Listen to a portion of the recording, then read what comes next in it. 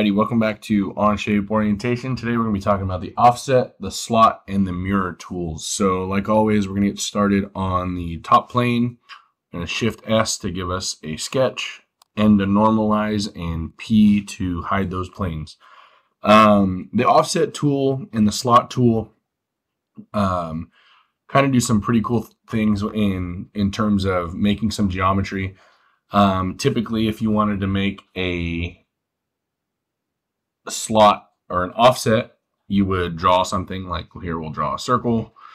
We'll make it 5, and then if I wanted another one, I would draw another circle, and I'd want that to be an inch bigger than the circle I drew, so I'd have to make that 6, right?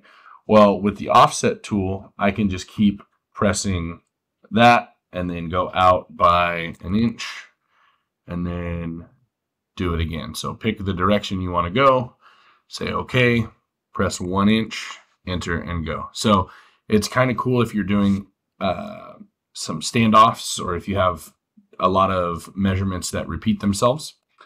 That's what you would go ahead and do. Use the offset tool and pick your side, then press go.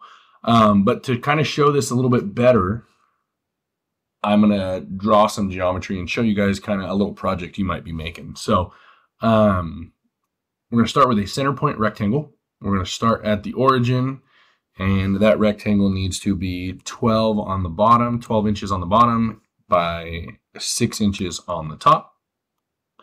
After you draw that rectangle, let's go ahead and draw a line through the center, a construction line that we can use for later in this video. So after we're done with that, we're going to draw another line. Make sure you turn construction off. We want it to be lined up with my center, and I need that to be 3 inches. And I need that to be, using the dimension tool, 1.5 or 1.5 inches away from my center line right there. So we have that drawn. Let's move our dimensions out of the way. Last but not least, we're going to use a center point arc. We're going to use the center of that 3-inch line that we just made.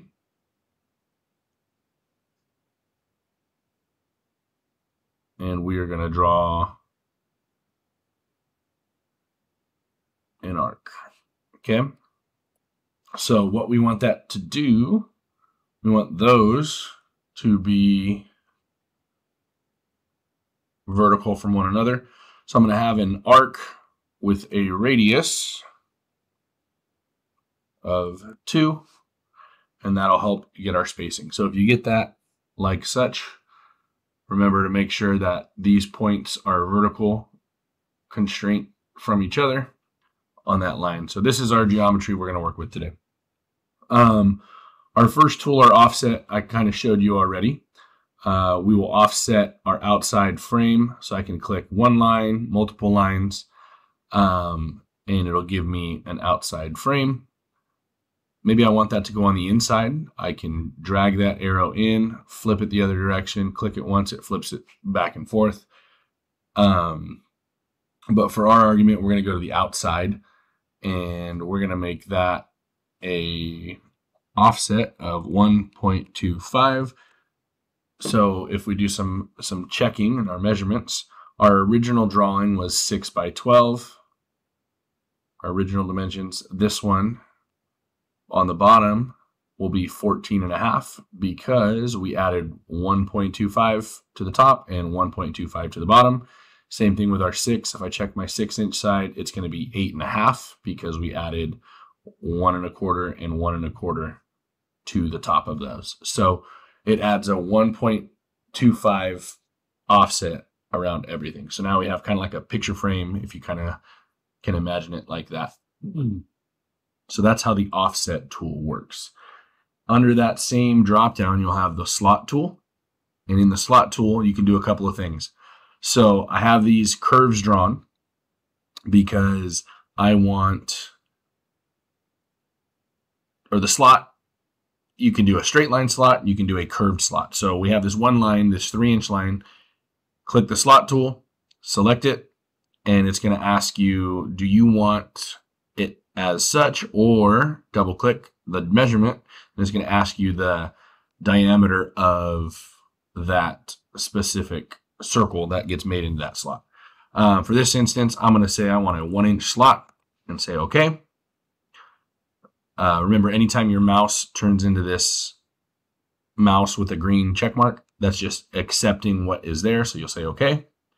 I'm going to click this top one, and I'm going to make this one a 0.75 slot. So you'll see it follows curves as well. Now, one thing you want to be aware of is, I'll show you up here, try to do a spline. Sometimes it doesn't always like to follow a slot on a spline. This one worked pretty well, but if you start giving yourself some geometry that kind of pinches back on itself, this slot tool doesn't always work. In this instance, it did. So this is really cool. If you have it tracing or following a specific path, you can make it follow the spline like that as well. Get rid of that spline.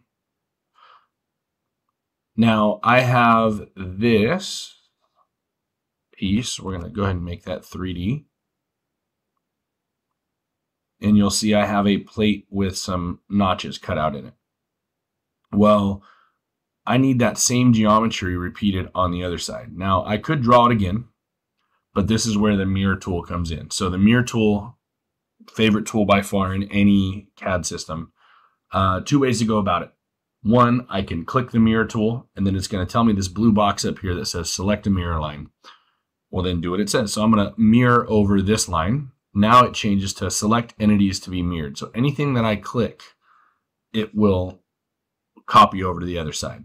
Now what's cool about this when you're doing your selections, literally anything you click. So if I click this, it's going to start throwing that slot to the other side. If you're like me, sometimes you don't like the inside line, that geometry line that we based the slot off of to get copied over. If you don't select it, you don't have to copy that over. Now, if I do select it, it will also get mirrored over to the other side. So if we go ahead and click all our geometry and we say OK, now we look in our new feature and that is mirrored over that way as well. Showing you a little bit more with that, let's say I wanted to mirror over another line. Now I have my construction line, and everything I ever learned, you always mirrored over a construction line. It doesn't have to be a construction line though. I can use this top line right here to mirror all of my stuff that I've drawn. And you'll see it'll flip that over the top. So now if I say okay, we go back to my extrude, I can have a plate with the same thing mirrored over in the opposite direction. Mirroring will save you tons and tons and tons of time. I've had students draw logos. Some famous ones like the McDonald's Golden Arches are only, you only have to draw half of it. The Batman symbol, you only have to draw half of it. I'm a big Spider-Man fan. You only have to draw half of the logo. So take apart any kind of logo you can think of, and if it can be split or it can be mirrored, and sometimes things can be mirrored twice. They might be set up in a quadrant type system. The top left corner might be the same as might be a mirror image of the top right corner, and then the top left and top right together are a mirror image of the bottom half. So if you go ahead and think about things in that aspect, you'll save yourself loads of time. So that's going to be it for the offset, the slot, and the mirror tool. Tune in next week. We will do the linear pattern, circular pattern, and the transform tool. A lot of what you guys have been drawing is going to take some editing, and sometimes you draw something, you're like, I really wish I would have drawn this over here, but it's too much to recreate. That's where that transform tool is going to come in and help you. So if you have any other questions or feedback or need help on a specific type of drawing or drawing tool, sketch tool, go ahead and reach out, like the video, drop me a comment down below with some things you might be struggling with, or honestly, things you might have had some success with. We've been doing this. This is week 9 now. So hopefully you guys got some good skills under your belt and something to add to your toolkit. So that's going to do it for me today. You guys take care. Bye.